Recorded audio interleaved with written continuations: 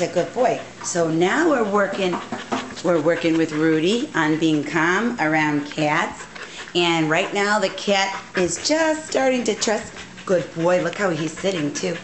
We only pay attention to Rudy when he sits, and he comes up to me and sits. And I have a squirt gun, squirt bottle.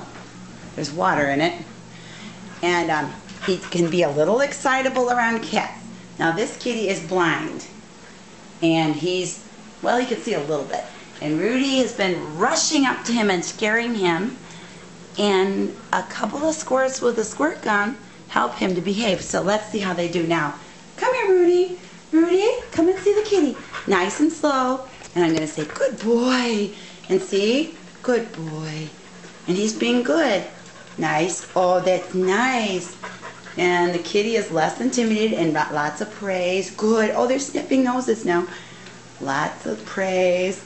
But he also knows I've got my squirt gun here if he should go into chase mode, which he has done. Yes, you are a good dog. Let's see you. Rudy, look at me. Rudy, look at me. Can you sit? Oh, yes, a good dog. You like praise, don't you? Yes, you do.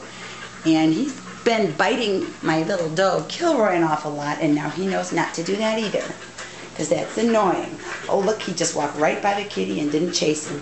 You're a good dog.